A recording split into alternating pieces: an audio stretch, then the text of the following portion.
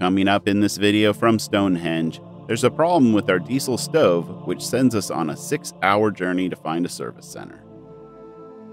Hello, we are Ben and Rebecca, and this is our puppy Lucia. In the fall of 2021, we shipped our 4x4 camper van Denny across the Atlantic in search of new experiences and a life less ordinary. Welcome to our journey.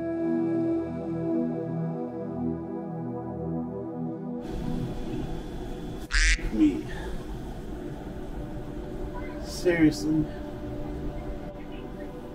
It's not the way to start a day. And how much more is going to come out of there?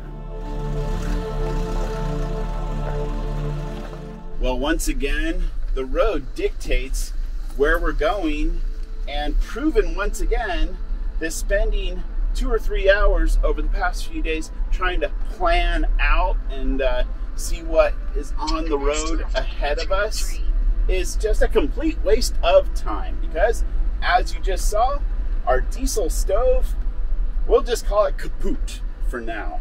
And the only dealer service center in England is, Google says it's a 4-hour drive. I'm gonna call that more like 6 for us in this vehicle. So all that, like, you know, looking at Alice Obscura, Park for Night, figuring out what's up ahead, and meeting up with friends over in southern Wales, it's gonna have to wait for now because we can't cook. We need to get our stove fixed. And we almost booked a ferry this morning. Yeah, we did almost book a ferry to Ireland out of Fishguard.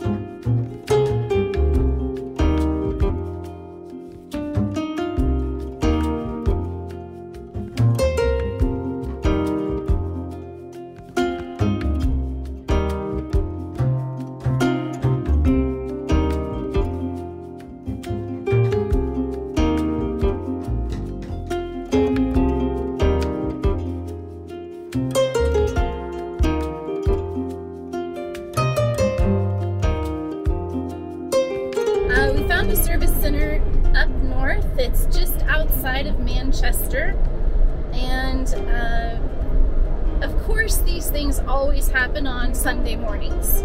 Like, we just finished having coffee and we're firing up the stove to have some breakfast when it started smoking. So we're taking a little bit of a chance here driving up, because obviously we couldn't call and make sure that they'll still service these things and all of that stuff, but it's the only place on this island that is on the list, so it was a calculated risk we decided to take. We have found a little pub stop just about 5 miles north of there that we can potentially stay at if we don't find something closer, or maybe even on site. We'll see.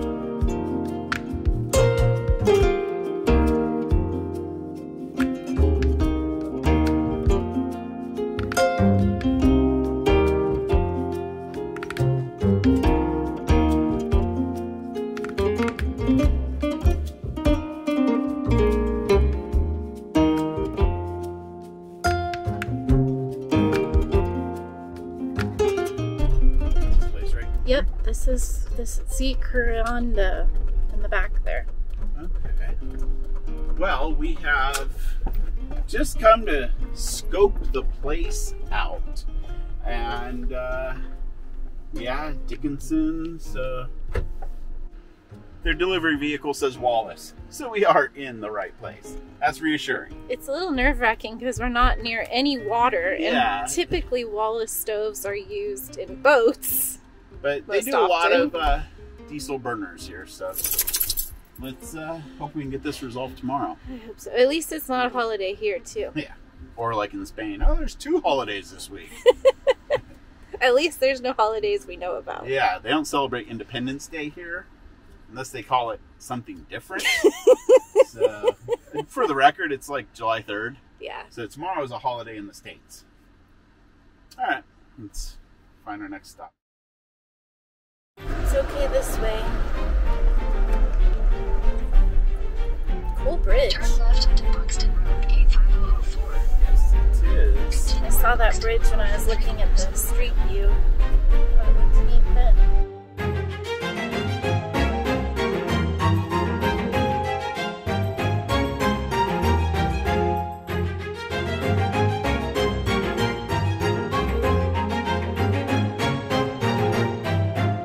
Okay, they've instructed us to settle in down here at the bottom of their lot, and it's definitely sloping down to here, but we were actually able to get pretty darn close to level. We're definitely low in the back still, but side to side we are good. There is a creek down here, and being a Sunday, there's probably like a kid's birthday party happening over there.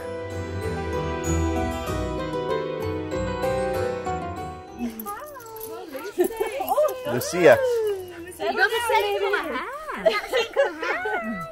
You do, you're right. Pretty redheads.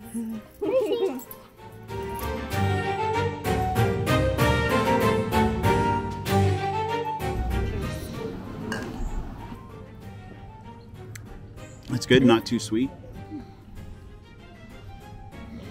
Dinner has arrived. This is called the Sunday roast. Very traditional so far in our travels here at pubs, but these are Yorkshire pudding.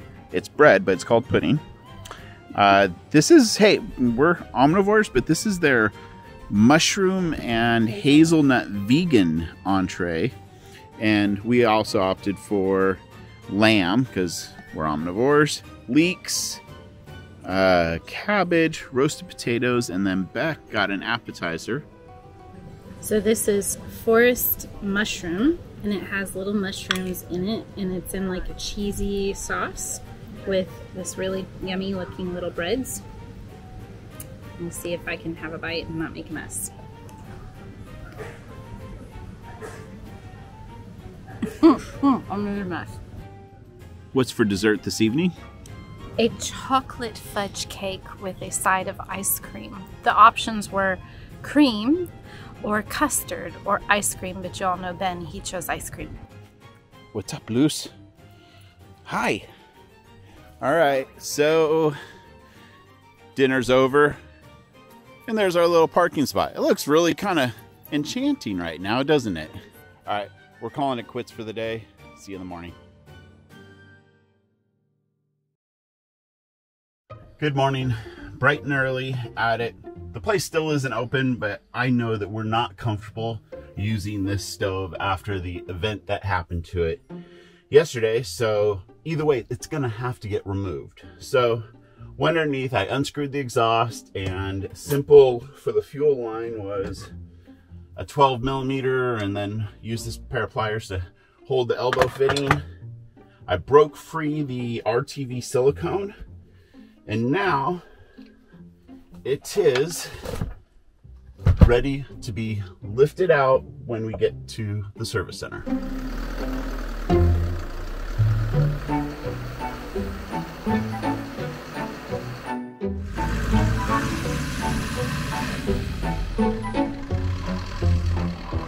Well, good news. There are people at that store that we stopped by yesterday. I called and spoke to somebody by the name of George. He said, come on down. I asked if you guys have parts for these things, if it needs anything. He said, quote, we have the whole enchilada. And that's good. But there's one bad thing. He said that we did not necessarily have to drive all the way up here because he has engineers that work on these things in other parts of the country. That sucks, but it's the decision that we made. So I guess it's the right one. Who knows? But we are, at least, okay, I'm not going to put you into this, but I am a control freak, an action taker. If there's a problem, I want it to be actively in the process of being solved, making forward progress. So just twiddling our thumbs there all day Sunday for the what if, like, oh, then, yeah, you can get us in. We have like a 6-hour drive in this thing up here yesterday. So, hey, good. We're on our way to get the stove serviced. Everything else, that's just life.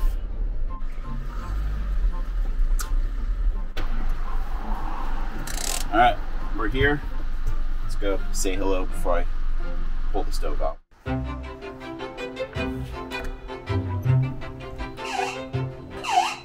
Hello there. George? George is just coming. He'll be with you in a second. Oh, okay. All right, we'll be right out here. How are you doing? Doing well. How are you today? All right, thank you. Very well, very well. Looking at that, I'd say you've got a Duff glow plug at the very least. At the very least. At the very least, because that's not doing what it should be doing. And that's down to nearly 5 amps. Okay. On a healthy glow plug, it should be around 7, and it should pulse 3 times. And then firing off? Yeah, and that might be part of the problem as well, because it's allowing too much fuel in there. Okay. That's why you're getting the howling, and you get the popping, and all that sort of thing. Because obviously the glow plug will be going, then it will just really warming the burner tube up, burner pot, sorry. And then obviously it starts introducing fuel. Now if that's not working properly, your glow plug, it might work after a while, but then it's already overfueled. See, I'd have no way of easily checking the glow plug or even know the tolerances of the glow plug amperage. Or No, I reckon that's not. Yeah.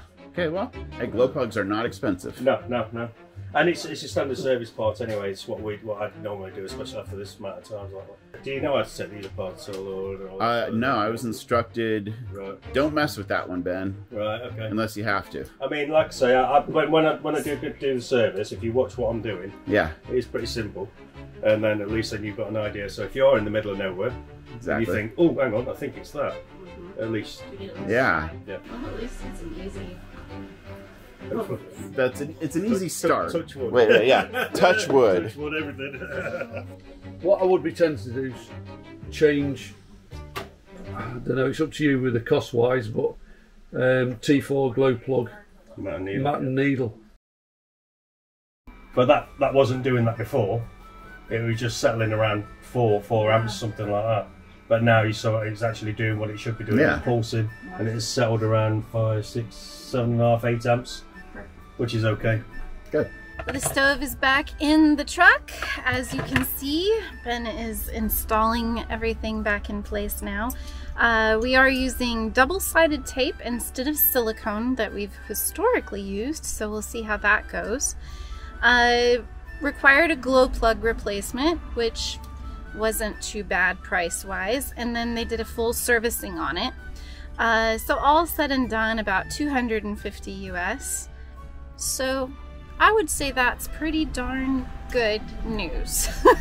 Everything functioned really well on the bench test afterwards, so phew! And we did pick up a few parts to have with us in case things happen in the future and we're not near a dealer. And he was nice enough to really give us an education on the stove, so we learned a lot today. All right, all that is left to do is see if it works once we plug it all back in and hook it all back up. So we'll keep our fingers crossed, knock on wood, touch wood, whatever. I'm sure it's fine, but back in business, we hope. Well, I'm test firing it here in the camper. It was bench tested inside. So, yeah, I guess. It made the lights flicker, which it hasn't done. Yeah. So. It shows a strong glow plug. So, yeah, is what it is. We will cross our fingers, but he seemed to think it was a pretty cut and dry glow plug issue, and we now have an extra glow plug.